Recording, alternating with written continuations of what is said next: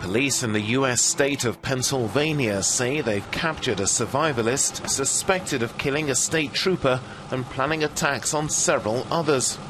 A 7-week manhunt ended in the Pocono Mountains. Eric Frein had eluded capture since ambushing police in September. The reason this was so important is because Eric Frein was dedicated to killing law enforcement members.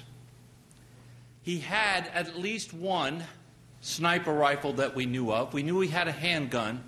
We knew at the beginning that he had explosive charges with him.